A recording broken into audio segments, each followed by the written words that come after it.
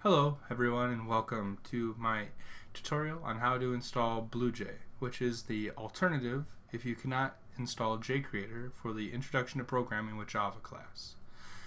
So the main reason why I would use BlueJ over JCreator is if you're running a non-Windows operating system. Another reason maybe it just did not work for you and you need an alternative compiler. So we'll go ahead.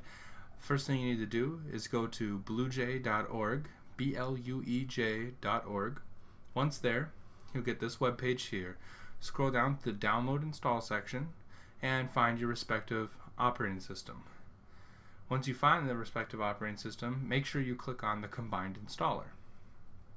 For Linux, you'll have to go through a little bit more, as in we have to run the sudo apt-get command, but if you use Linux, you more than likely already know that.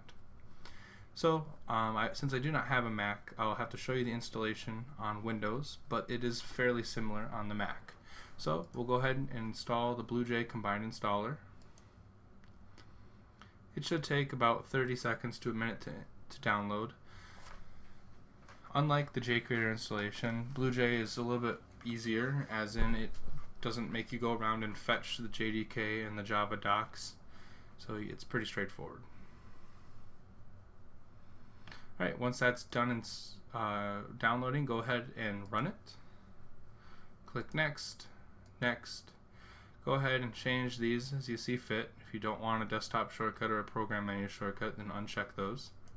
If you'd like to change to where BlueJ is installed, you can change it here, and then install.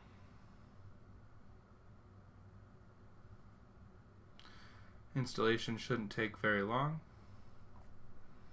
Depending on whether or not you have a JDK installed already, it may take a little bit longer to get that going.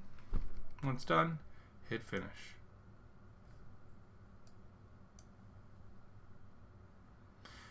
So BlueJ should now be installed. Just have to go find it real quick. So BlueJ, go ahead and run it. Depending on, it might be on your, it's more than likely on your desktop. So on your first time, it's going to ask you if you'd like to take part in the researchers to help understand how you use the program, how you whatnot. It's up to you whether or not you'd like to partake in that. I won't at this time. And there you go. BlueJ, if you get this, it should now be working. So you can go to Project, New Project, and it should all be working. If you get any errors on there, you might have some issues, but BlueJ is a lot more lightweight version than JCreator.